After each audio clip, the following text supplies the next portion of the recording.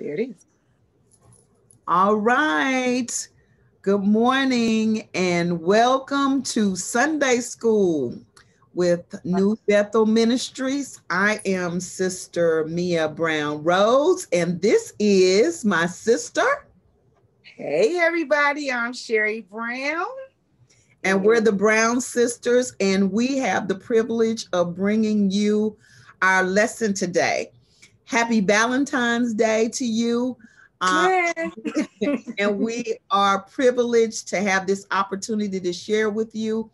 We thank our bishop, Bishop A. Glenn Brady, and the New Bethel Ministries, which is located at 745 Walker, Kansas City, Kansas, and as well as our Christian education staff as well. And so we have a wonderful lesson for you today, and we're going to jump right in. Our lesson is going to be kind of co-taught between Sherry and I. So we're going to get started with prayer, and then we're going to go into our lesson. Dear Heavenly Father, we thank you for this opportunity to be in your presence. We thank you for this opportunity to share your word. And Father, we pray that you would hide us behind the cross, Father God, that we would share what only you have for us to share. And we pray for those that are listening and watching that they will glean what you have for each of us. And Lord, we thank you. We praise you. We count it done in the strong and the matchless name of Jesus. Amen. In Jesus' name, amen. All right. So here we go. Our lesson today is going to come out of, it's three background scriptures that we find. And it's the first scripture is Luke 8, 1 through 3. Then Mark 15, verse 40. And John, the 20th chapter, verses 10 through 18. And the title of our lesson is Mary Magdalene, a Faithful Disciple. And I have a question that I need to ask. Mia, I'm going to ask this question. I want people to get in the chat room, first of all, and start telling me the answers of what you believe. The first question I want to ask is, who knows what a disciple is? Who knows the definition of what a disciple is? Come on. And I'm looking for your answers. I'm looking for your answers. Come on. This is Sunday school lesson. We need those answers. Sunday school scholars, tell us what a disciple is. Absolutely. And then my second question is, the title is Mary Magdalene, a Faithful Disciple. And I want to ask the question, how many of us really ever thought about, because me, when I was growing up, we knew about the 12 disciples, right? And we thought about them as the men. How many of us thought that women were disciples, or Mary Magdalene was a disciple for that matter? That's a good question. Okay. And the reason why I asked that, let's talk about the character of Mary Magdalene. And when I was doing my research, Mary Magdalene, it was found that the reason why they called her Mary Magdalene is because she was from the region of Magdala. So it was like really Mary of Magdala. It was said those women that weren't married, they used, or their last name was kind of connected to the region that they were from. And so she was actually Mary Magdala, Mary from Magdala, or Mary Magdalene. And one of the things we found out in our study about Mary Magdalene, she was a woman that had been possessed with demons, not one demon. She had not two demons. She didn't have three. She had 7 demons, y'all. That's a lot of demons. That's they said the number of 7 is complete. She was complete with 7 demons. Taking over. Absolutely. She was completely taken over. And a lot of times when you look at that and you think about the title, and then you look at her past, let's look at her past, and you talk about her having 7 demons. And the thing I often want to ask, or wanted to know, what were those demons? They never talk about which demons they have. And a lot of people can often say, as we were discussing, Mia and we were talking about, a lot of times people think about the exorcist and those demons. But let's take that out of the Bible and get real with it about demons, because Could it have been a drug demon that she had? Could it have been a mental demon that she had? Let's get real. Let's get personal. Okay, I'm gonna raise my hand. Could it have been a cussing demon that she had? Could it have? Okay, I'm just saying. I'm trying to be real. Could it have been a sex demon that she had? Could it have been a drinking demon? Whatever the case may be, a lot of times we'll look at that and we won't really apply it to ourselves and say, do we have demons? Do we have something that actually Jesus needs to deliver us from? And that's what we really see about Mary Magdalene. Not only did she have the 7 demons, but she encountered Jesus, who delivered her from those demons.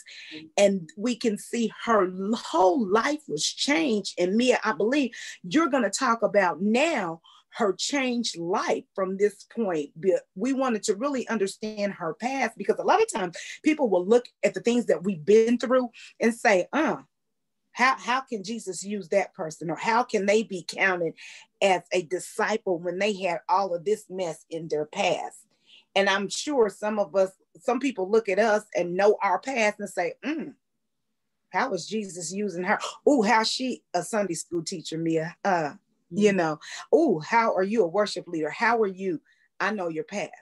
So I'm going to let Sister Mia go from this point and talk about now, not only from her past, but now we want to look at where she is now. Amen. Good job, Sherry. One of the things, even before we jump into where the Lord took her, I want to ask you a question, and this is rhetorical. You don't have to answer this question out on the chat. But how many of us have been delivered from demons? What has the Lord delivered you from? Amen. Yeah. Maybe it wasn't 7, maybe it was 1 that overtook your life. And so that's where we want to start from. And the lesson is Mary Magdalene, a faithful disciple. Sherry asked the question earlier, what is a disciple? And I see that some of you got it right.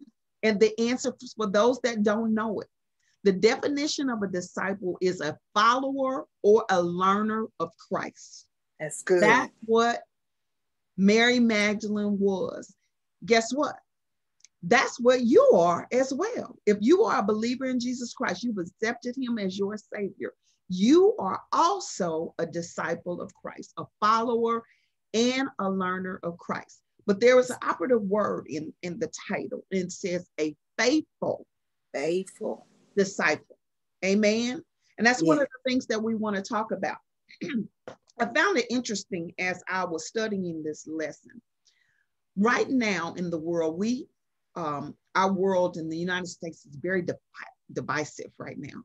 There is a lot of racism, and it's us against them. It's all those kinds of things. And a lot of times in corporate America, what we're talking about and what we're trying to teach and push is diversity.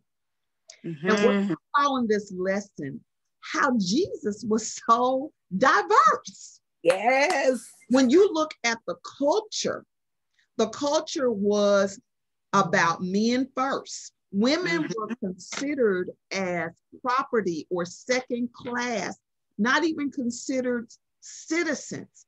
However, you see in this text, when we look at Luke 1 through 3, it paints a picture as Jesus and the 12 are traveling through Galilee, and he is ministering.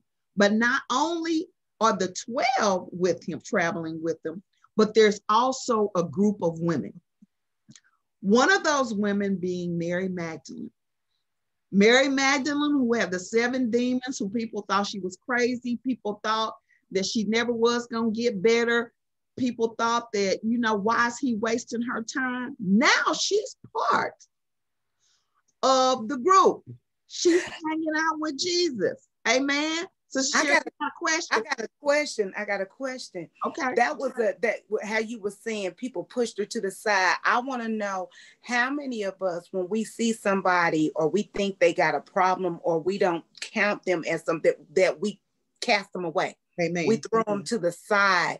How many of us just look at that situation right there instead of looking at them and saying, praying for them, or saying, hey, can they be helped, or can they be delivered? We'll just discount them and say we don't have any use for them. Amen. That's really, really good. And what we find is while they weren't considered a disciple or part of the 12, the part they did play was important. I read one commentary was that the women may have traveled to make meals or run errands or any of those kinds of things. But as we go through this lesson, we're going to see what an integral part Mary Magdalene would play in history, and a part she played, a big part she played in the gospel. Amen. Amen. So again, you might think that because of my past, that I can't really be used. But the scripture shows where somebody who people had written off, people thought that she was too messed up. There were too many things that had gone on in her life. Jesus still could use her. Jesus still thought she was important. Come on. Jesus still loved her. Amen. All right. So let's look at point 2. Point 2, we're looking at Mark, the 15th chapter, in the 40th verse. This particular scene, it's saying refusing to leave the scene. What scene are we talking about? This account, Mark gives an account or a scene of the cross. It appears that the 12 have left the scene, but the women are looking from a distance. Say that again. Crucifixion was the most humiliating form of execution. And if you read, the Romans didn't even use crucifixion to discipline or correct their own people. They used it for everybody else. It was sort of a sign, if you mess with us, this is what you're going to get. So even hanging, people that even attached themselves to someone that was being crucified, you were taking a risk. There it is. Amen. But remember, we're going to go back to that word, faithful. She was a faithful disciple. When all of the men had gone, they were afraid, because remember, just hanging out could cause you some problems. So they're kind of scattering, but the scripture says that the women, Mary Magdalene in particular, was standing a ways off, but she stayed there. When everybody else had gone, she was faithful. My question is, are you willing to stand when things look bleak? Are you willing to stand for Christ when everything else looks like it's not going our way? It's not looking good. Are you willing? Ask yourself that. Are you willing to stand for Christ when everybody else has kind of turned their back, when everybody else has gone away? Are you willing to stand? In this case, Mary Magdalene stood. Why did she stand? She knew what Christ had done for her. She knew when everybody else had wrote her off, he said, Mary, I love you. She had watched, she had been walking with him. She had seen him do miracles. She had watched him heal the sick. She had watched him give sight to the blind. She had watched him make the lame walk. She's seen that. Amen. More than she's seen it, she experienced it. Amen. Amen. Amen. And there's times that we experience it ourselves. But the question was, when things look bleak, remember, the disciples had seen it too, but they left. But the scripture says they watched the forth. She watched the forth and she stayed. Amen. So that's our question on that. Question or point number 3. Looking for the signs of the resurrection. Now remember, this is Mary Magdalene, who had 7 demons, who people had kind of written off, who was a woman. But she, remember I said she played an integral part of sharing the gospel. When we look at St. John, the 20th chapter, verses 10 through 18. Here, John records the account of many a first of the tomb. They believed that the body had been stolen. Remember? They had been saying, we're going to put a guard out because they're going to try to come and steal the body, right? Mary had gone to the tomb because they were going to dress the body. But when they got to the tomb, what happened? Sherry, what happened? There was nobody. There was nobody. It was gone. The scripture said that Mary was sad. She was weeping. Yeah. And at that point, an angel appeared to her and said, why are you weeping? And she said, because my Lord, he's not here. And at that point, she heard a voice. So somebody touched her and said, why are you weeping? She didn't even recognize who he was. It was the Christ. And he told her, don't weep. It's me. Don't touch it. He told her, don't touch me either, because I have not yet ascended. But he told her, go and tell it. Go and share. Go and share. Go. And she did exactly what he did, what he told her. That's a part, that is an integral part of the gospel. He tells us to go ye therefore and share the gospel. That's exactly what she did. Again, this is a person who to many people didn't mean much.